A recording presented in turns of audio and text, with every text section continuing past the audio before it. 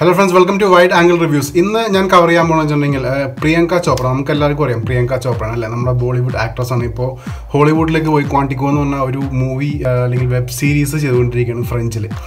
അപ്പോൾ പുള്ളിക്കടുത്ത് ഇന്ത്യ വിട്ട് ഏകദേശം പോയി കഴിഞ്ഞു. ഇപ്പോൾ ഏകദേശം വിദേശത്താണ്, ഫ്രാൻസിൽ ആണെന്നാണ് ഇപ്പോൾ ലേറ്റസ്റ്റ് ന്യൂസ്. അപ്പോൾ പുള്ളിക്കാരൻ നമ്മുടെ തമിഴ് ഇൻഡസ്ട്രിയിലൊക്കെ ചെയ്തിട്ടുണ്ട്, മൂവിയൊക്കെ ചെയ്തിട്ടുണ്ട്. അപ്പോൾ ഇന്നലെ അല്ല 2 ദിവസം മുമ്പ് 7th നടന്ന ഒരു ഇവൻറ്റ്, മെറ്റ് ഗാല എന്ന് പറഞ്ഞ ഇവൻ്റ് ഉണ്ട്. അത് മെറ്റ് ഗാല ഇവൻറ്റിനകത്ത് പുള്ളിക്കാരത്തി ഒരു വെറൈറ്റി ആയിട്ട് ഒരു ഡ്രസ്സ് കേട്ട് വന്നു. അപ്പോൾ ആ ഡ്രസ്സിനെ കുറിച്ച് ഒരുപാട് ട്രോൾസ് വന്നുകൊണ്ടിരിക്കുകയാണ്. ഇപ്പോൾ നമുക്ക് ഇൻ്റർനെറ്റിലായാലും വാട്സാപ്പിലായാലും ഒക്കെ ഇങ്ങനെ ട്രോൾ വന്നുകൊണ്ടേയിരിക്കണം. അപ്പോൾ എന്താണ് ഈ ഡ്രസ്സ് ഇടാൻ കാരണം, അല്ലെങ്കിൽ എന്തുകൊണ്ടാണ് പുള്ളിക്കാരത്തി ആ ഒരു ഡ്രസ്സ് ചൂസ് ചെയ്യാൻ കാരണം, എന്താണ് ഈ മെറ്റ് ഗാല ഇവൻറ്റ്, അല്ലെങ്കിൽ ഈ മെറ്റ് ഗാല ഇവൻറ്റ് തന്നെ തിരഞ്ഞെടുത്ത് എന്തിനാണ് ഇങ്ങനത്തെ ഡ്രസ്സ് ഇടാൻ വേണ്ടിയിട്ട്, അങ്ങനത്തെ കാര്യങ്ങളാണ് ഞാൻ ഈ വീഡിയോയിൽ പറയാൻ പോകുന്നത്. അപ്പോൾ ഈ വീഡിയോ എൻ്റെ വരെ കാണാം. പിന്നെ മാത്രമല്ല, ഇത് പുതിയ ചാനലാണ്, എപ്പോഴും പറയാറുള്ള പോലെ ഒന്ന് സബ്സ്ക്രൈബ് ചെയ്തേക്കാം, ബെല്ലൈക്കൺ കൂടി ഒന്ന് ഹിറ്റ് ചെയ്തേക്കാം. അപ്പോൾ ഈ മെറ്റ് ഗാല എന്ന് പറഞ്ഞ ഇവൻ്റാണ്, അതിൻ്റെ ആ ഇവൻ്റെ പേര് മെറ്റ് ഗാല എന്നാണ്. അപ്പോൾ മെറ്റ് ഗാല ഇവൻ്റ് എന്താണെന്ന് ഞാൻ ഫസ്റ്റ് തന്നെ പറഞ്ഞുതരാം. ഈ മെറ്റ് ഗാല ഇവൻ്റ് എന്ന് പറഞ്ഞിട്ടുണ്ടെങ്കിൽ നമ്മുടെ ഇപ്പോൾ നമ്മൾ ഫുട്ബോളൊക്കെ പറഞ്ഞ പോലെ ഫുട്ബോളിൻ്റെ വേൾഡ് കപ്പ് നടക്കും അല്ലേ, അതേപോലെ ഫാഷൻ്റെ വേൾഡ് കപ്പാണ് ഈ ഒരു മെറ്റ് ഗാല ഇവൻറ്റ് എന്ന് വേണമെങ്കിൽ നമുക്ക് പറയാം. അപ്പോൾ ഈ മെറ്റ് ഗാല ഇവൻറ്റിൽ സംഭവിക്കുകയെന്ന് വെച്ചിട്ടുണ്ടെങ്കിൽ ഒരുപാട് സെലിബ്രിറ്റീസ്, അത് പല മേഖലയിൽ നിന്ന്, മെയിനായിട്ട് ഫിലിം ഇൻഡസ്ട്രിയാണ്. ഫിലിം ഇൻഡസ്ട്രി എന്ന് പറഞ്ഞാൽ ലോകത്തിലെല്ലാ ബോളിവുഡ്, ഹോളിവുഡ്, ടോളിവുഡ്, അങ്ങനെ നമ്മുടെ ഇന്ത്യയിൽ നിന്ന് ഇപ്പോൾ വന്നേക്കുന്നത് ദീപിക പദുകോണും അതേപോലെ പ്രിയങ്ക ചോപ്രയാണ് വന്നിരുന്നത്. അതുപോലെ വേൾഡിലെ എല്ലാ രാജ്യങ്ങളിൽ നിന്നുള്ള സെലിബ്രിറ്റീസ് അവിടെ എത്തും, പല ഫീൽഡിൽ നിന്നായിട്ട്. അപ്പോൾ അവരെന്താ ചെയ്യുന്നത് വെച്ചിട്ടുണ്ടെങ്കിൽ, അത് മാത്രമല്ല, സെലിബ്രിറ്റീസ് മാത്രമല്ല, ഡിസൈനേഴ്സ് വരും, ഡ്രസ്സ് ഡിസൈൻ ചെയ്യുന്ന ആൾക്കാർ, അവരുടെ മെയിൻ ഒരു ഇവൻ്റായിട്ട് വേണ്ടി നമുക്കത് കണക്കാക്കാം.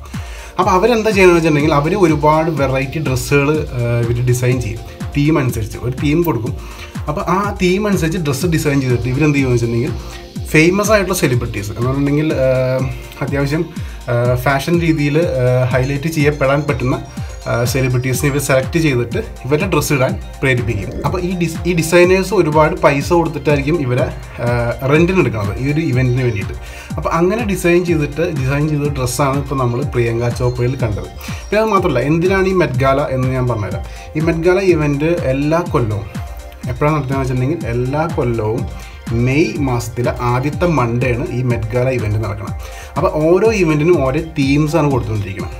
ഈ ഇവൻറ്റ് ഈ മെറ്റ് ഗാല എന്ന 2019 മെറ്റ് ഗാലയുടെ തീം എന്ന് വെച്ചിട്ടുണ്ടെങ്കിൽ ക്യാമ്പ് നോട്ട് ഫോർ ഫാഷൻ എന്നാണ്. ക്യാമ്പ് നോട്ട് ഫോർ ഫാഷൻ എന്ന് വെച്ചിട്ടുണ്ടെങ്കിൽ അതിൻ്റെ മീനിങ് എന്താണെന്ന് വെച്ചിട്ടുണ്ടെങ്കിൽ, നമ്മുടെ ഡ്രസ്സിങ്, നമ്മുടെ തീം ഉള്ള ആ ഇടുന്ന ഡ്രസ്സ് എന്തുകൊണ്ടും അമാനുഷികമായിരിക്കണം എന്ന് പറഞ്ഞിട്ടുണ്ടെങ്കിൽ, സാധാരണ ഇടുന്ന ഒരു ഡ്രസ്സിൻ്റെ മുകളിൽ നിൽക്കണം, എന്നാൽ അതിനകത്ത് കുറച്ച് ഫൺ ഉണ്ടാവണം, കുറച്ച് വെറൈറ്റി ഉണ്ടാവണം, അല്ലെങ്കിൽ ആൾക്കാർക്ക് എന്താ സംഭവം എന്ന് അറിയാനുള്ളൊരു ആകാംക്ഷ ഉണ്ടാവണം.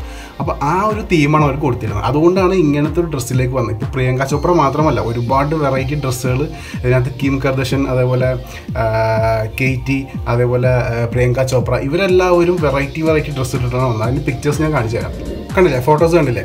അപ്പോൾ പ്രിയങ്ക ചോപ്ര വന്നത്, പ്രിയങ്ക ചോപ്രയുടെ ഹസ്ബൻഡായ നിക്കിൻ്റെ കൂടെയാണ്, നിക് ജോനാസിൻ്റെ കൂടെയാണ് പ്രിയങ്ക ചോപ്ര വന്നത്. അപ്പോൾ ഇതിനകത്ത് ഈ തീം സെലക്ട് ചെയ്യാൻ കാരണം, ഈ തീം എങ്ങനെ വന്നതെന്ന് വെച്ചിട്ടുണ്ടെങ്കിൽ, 1980s വരുന്ന അമേരിക്കൻ TV സീരീസുകളുണ്ടായി, നമ്മുടെ ഇവിടെ സീരിയൽസ് പോലത്തെ അവിടുത്തെ TV സീരീസ് ഉണ്ടായി.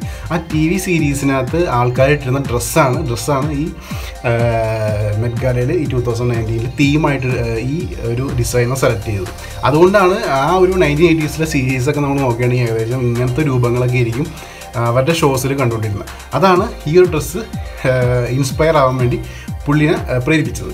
പിന്നെ ഏറ്റവും വിഷമമുള്ള കാര്യം എന്ന് വെച്ചിട്ടുണ്ടെങ്കിൽ, ഈ ഒരു ഡ്രസ്സ് ഡിസൈൻ ചെയ്യാനായിട്ട് 12 പേരാണ് ഇതിൻ്റെ ബാക്കിലുണ്ടായിരുന്നത്. അത് മാത്രമല്ല 1500 മണിക്കൂർ എന്ന് പറഞ്ഞാൽ 1500 hours ഈ ഒരു ഡ്രസ്സ് ഉണ്ടാക്കാൻ വേണ്ടിയിട്ട് അവർ ചിലവഴിച്ചു. അപ്പോൾ ജസ്റ്റ് ഒന്ന് ആലോചിച്ച് നോക്കുക, എത്ര ഡെഡിക്കേറ്റഡ് ആയിരിക്കും, എത്ര പൈസ ഉണ്ടാവും അതിൻ്റെ ബാക്കിൽ നിന്ന്, പൈസ അവർ ചിലവാക്കിയിട്ടുണ്ടാവും. പിന്നെ അത് മാത്രമല്ല, ഇനി വേറൊരു ഇൻട്രസ്റ്റിംഗ് കാര്യം ഞാൻ പറഞ്ഞുതരാം. എന്ന് വെച്ചിട്ടുണ്ടെങ്കിൽ, ഈ മെറ്റ് ഗാല ഇവൻറ്റിനകത്ത് സെലിബ്രിറ്റീസ് എന്ന് പറഞ്ഞാൽ ഓൾമോസ്റ്റ് എല്ലാ സെലിബ്രിറ്റീസിനും ഫ്രീ എൻട്രി ആയിരിക്കും. ഡിസൈനേഴ്സ് ആണ് ഇതിനകത്ത് പൈസ മുടക്കിയിട്ട് കയറണം.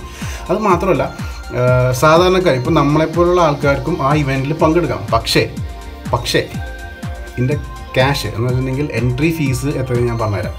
ഇപ്പോൾ നമ്മൾ പൗണ്ട്സ് എന്ന് പറഞ്ഞിട്ടുണ്ടെങ്കിൽ ഡോളേഴ്സ്, പൗണ്ട്സ് ഒക്കെ വെച്ച് കൺവേർട്ട് ചെയ്യുകയാണെന്നുണ്ടെങ്കിൽ നമ്മുടെ ഇന്ത്യൻ റുപ്പി 1 കോടിയുടെ മുകളിലാണ് അതിൻ്റെ എൻട്രി ഫീസ് വരുന്നത്. അപ്പോൾ എൻട്രി ഫീസ് ഇത്രയും അഫോർഡ് ചെയ്യാൻ പറ്റുന്ന ആൾക്കാർ ഉണ്ടെന്നുണ്ടെങ്കിൽ ഈ ഇവൻറ്റിൽ പോകാവുന്നതാണ്. നമ്മുടെ അംബാനി ഫാമിലീസിൽ നിന്ന് 1-2 ആൾക്കാർ, അമ്മയുടെ വൈഫ് ഉൾപ്പെടെ 1-2 ആൾക്കാർ ഈ ഒരു ഇവൻറ്റിനകത്ത് ഈ ലാസ്റ്റ് മൺഡേ ഉണ്ടായിരുന്നു. അപ്പോൾ ഇന്ന് നമുക്ക് ട്രോൾസിലേക്ക് കടക്കാം. ഒരുപാട് ട്രോളുകൾ ഇപ്പോൾ കഴിഞ്ഞ 2 ദിവസമായിട്ട് ഇങ്ങനെ സോഷ്യൽ മീഡിയാസിൽ വന്നുകൊണ്ടിരിക്കുകയാണ്. അപ്പോൾ അതിനകത്ത് എനിക്കിഷ്ടപ്പെട്ട കുറച്ച് ട്രോൾസ് ഞാൻ നിങ്ങൾക്ക് ഷെയർ ചെയ്യാം. അതിൻ്റെ പിക്ചേഴ്സാണ്, വീഡിയോ നമുക്ക് ഷെയർ ചെയ്യാൻ പറ്റില്ല, കാരണം കോപ്പി റൈറ്റിൻ്റെ പ്രശ്നങ്ങളൊക്കെ യൂട്യൂബിൽ പ്രശ്നങ്ങളാണ്. അപ്പോൾ അതിൻ്റെ പേരിൽ ഫോട്ടോസ് ഞാൻ ഇട്ട് തരാം. അപ്പോൾ ഫോട്ടോസ് നിങ്ങൾ ജസ്റ്റ് ഒന്ന് കാണാം, കാണാത്തവർ കാണാം, കണ്ടവരാണെങ്കിൽ ജസ്റ്റ് നിങ്ങൾക്ക് സ്കിപ്പ് ചെയ്യാം.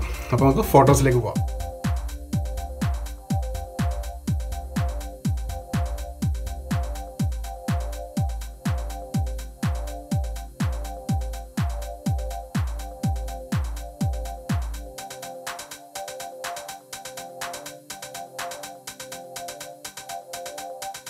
കണ്ടില്ലേ, ഒരുപാട് രസകരമായിട്ടുള്ള ട്രോൾസ് ഒക്കെ വന്നുകൊണ്ടിരിക്കുകയാണ്. അപ്പോൾ ഇപ്പോൾ ഞാൻ പറഞ്ഞാൽ ഇതിൻ്റെ സത്യാവസ്ഥ. അപ്പോൾ എല്ലാവർക്കും ഇഷ്ടമായി കാണും എന്ന് വിചാരിക്കുന്നു. ഇഷ്ടമാണെങ്കിൽ ജസ്റ്റ് ഒന്ന് ഷെയർ ചെയ്തേക്കാം, നിങ്ങൾ ഫ്രണ്ട്സിലേക്ക് എത്തിക്കുക. അത് മാത്രമല്ല സബ്സ്ക്രൈബ് ചെയ്യാൻ മറക്കരുത്.